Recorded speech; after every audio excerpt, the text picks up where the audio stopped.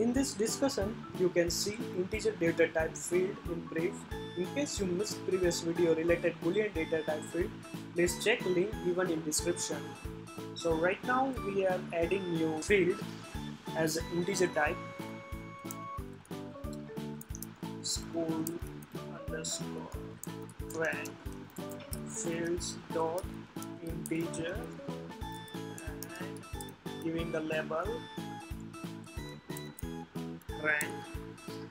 So whenever you have to add any integer type, so you have to use fields dot integer, and as a string name, as a label from GUI side you can use string and that value, the label name. In this model, one more colon add as a school underscore rank, and also it will impact in database side also. So when you go to terminal and execute this query, you can see here name, email, phone number, and is virtual class already added, but school underscore rank is not visible. So right now we will restart the service because we changed in Python side. Go to browser, in App Store, find that module, try to upgrade this module. Once this will finish, go to terminal, again fire the same query, and here you can see it will created one school underscore rank colon and type is integer. Go to browser, refresh the page. Here it won't be visible because we didn't add in XML side. So try to create.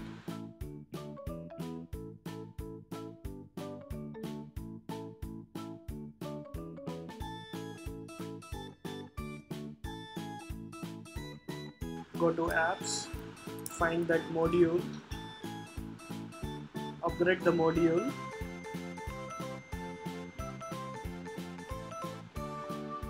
refresh the page. Here you can see by default it's a 0.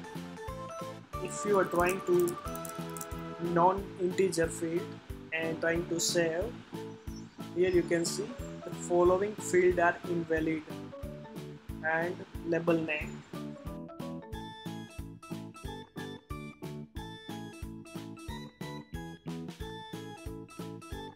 So we have to give valid integer, save.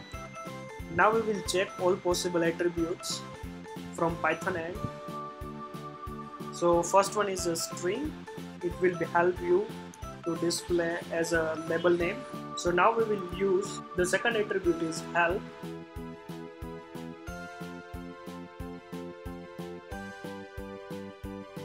And here we have to use a string tooltip. This is school rank. Restart the service. Refresh the page. If you hover the rank field, you can see this is a tooltip. Again go to Python side. Third command is read only.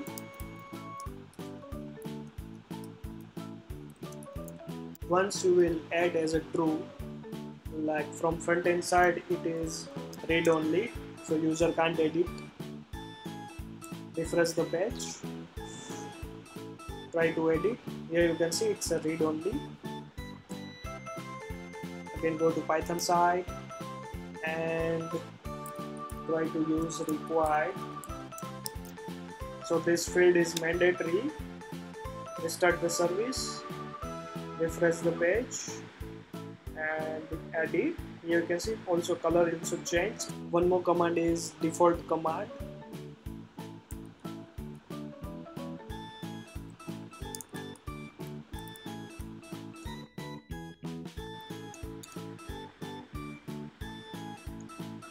Refresh the page,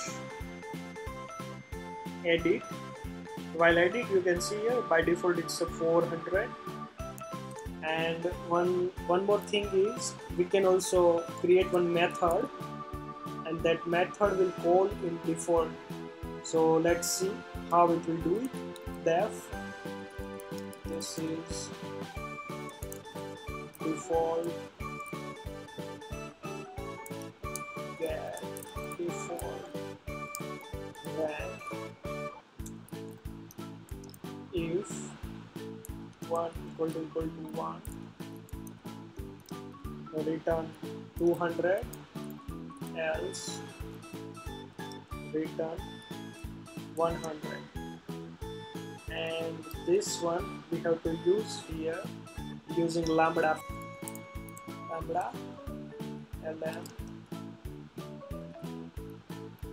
lm dot like this.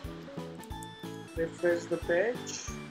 Sorry, we start the service, go to browser, refresh the page, and you can see here by default it's a 200. So if you have so many conditional part, and based on the conditional part you have to return specific data, you can also use using lambda and your custom method. Now we will move to XML side, like how we will use some command from XML end. First of all, we will remove this one.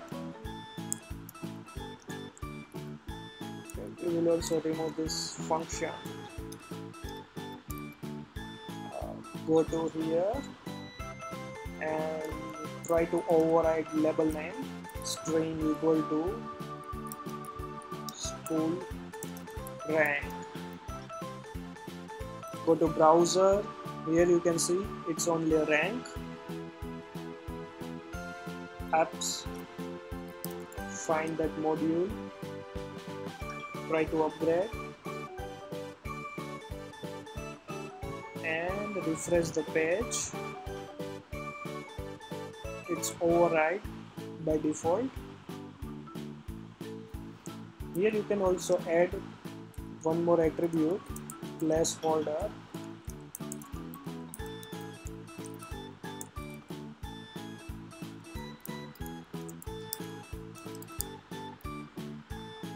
Go to browser, find that app,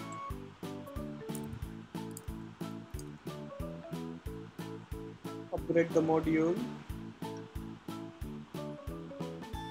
refresh the page, and once I will remove, here you can see this is placeholder. One more thing is you can also add read only. Go to browser, apps, school, upgrade.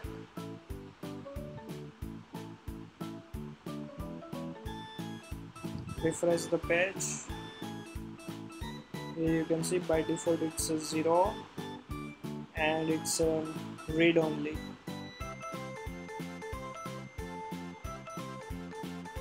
Well, we changed, so that's it for now. In case you have any doubt, please comment below, and please don't forget to like and subscribe. See you in next video.